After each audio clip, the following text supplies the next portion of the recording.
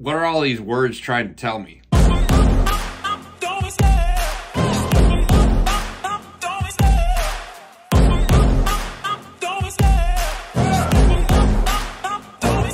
We're going to break down the exclusive buyer-broker agreement so that it actually makes sense in your head.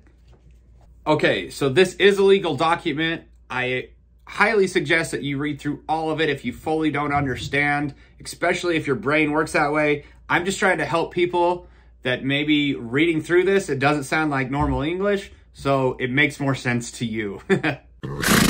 So section 1 is the term of agreements. This does not say that you have to buy a house. It's just saying if you do buy a house, you agree to work with me. We'll agree how long to make that.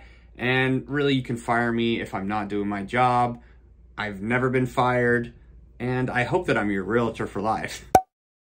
Section 2 is the brokerage fees. This basically breaks down how I'm going to get paid. You will pay the dollar amount. That's for paperwork, title, and my transaction coordinator to make sure everything's on track. The percentage is usually paid by the seller, which they've already put into the MLS. If it's for sell by owner, I'll negotiate that for you.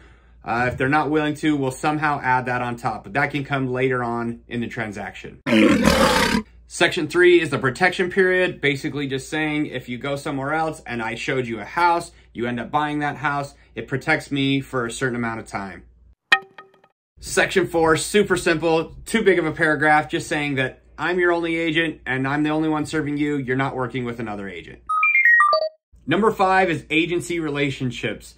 This is basically my promise to you. As your agent, I am promising you loyalty, obedience within the law, full disclosure, confidentiality, and reasonable care. I am promising to put your interest first.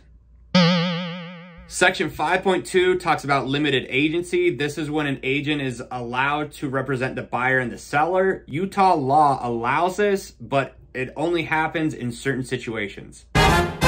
Section 6, this is just letting you know that I am a realtor. I know how to market and negotiate. I'm not a professional tax advisor. I'm not a professional plumber. I'm not a professional inspector. You should get those things done by a professional. Section 7, basically saying if there was a dispute to come up, there never has been, then we can go to mediation because we can't solve it like grown adults. Section 8 basically is saying if we were to go to mediation, the prevailing party could be entitled to the fees and attorney costs of the other party.